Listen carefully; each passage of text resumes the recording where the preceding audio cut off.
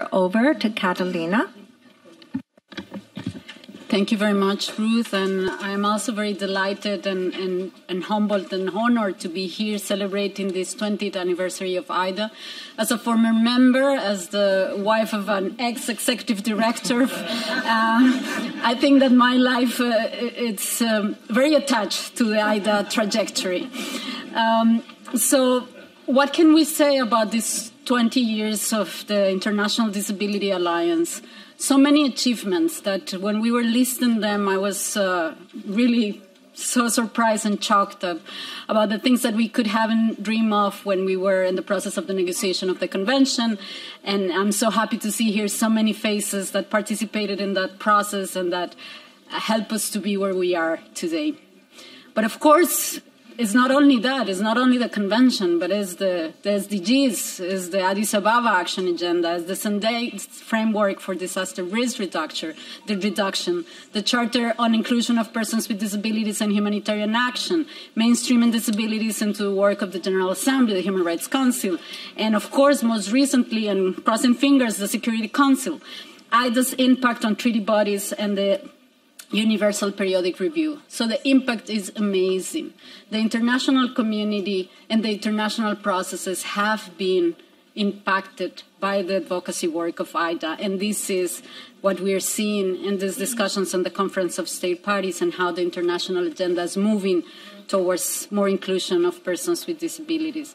So the work of the Alliance has been fundamental to keep the momentum and to take the discussions to a higher level. The network and the Alliance, has grown significantly over these last 20 years, 8 global and 6 regional organizations of persons with disabilities, and you're covering now over 1,100 organizations of persons with disabilities and their families from across the world. And of course, having such a diverse number of voices is always a challenge. And I think that we are now facing also the challenges, but I think that is exactly, and as Mika said, the strength of the disability movement, that diversity. So we keep expanding as a movement, we keep growing, and we need to ensure that all these different voices are aligned with the Convention on the Rights of Persons with Disabilities and its principles, that we have all the capacity to support and to advocate for the rights of persons with disabilities, so that all the members, all the organizations at ground level, at grassroots level, have the same opportunity to advocate and the same capacity to advocate. At the same time, we also need to ensure that we can still have, within that diversity, a common and unified voice. A unified voice to address the global challenges, and this is particularly important at this point in this period of time when we're seeing an environment that increasingly challenges human rights. We have a hostile environment for the recognition of human rights, and in time like this, we need to be stronger and we need to be more united than ever to defend our achievements and continue to advance in the recognition of our rights and the rights of everybody.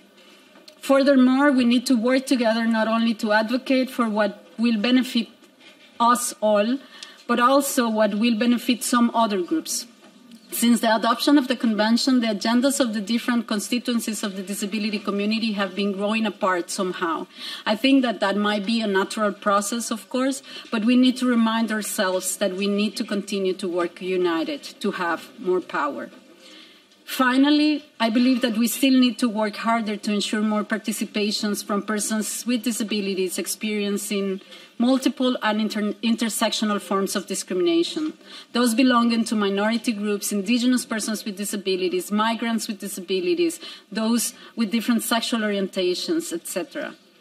Closing, of course, I want to wish you all the best. I want to remain a partner of AIDA and an ally of AIDA for the rest of my life. Thank you very much.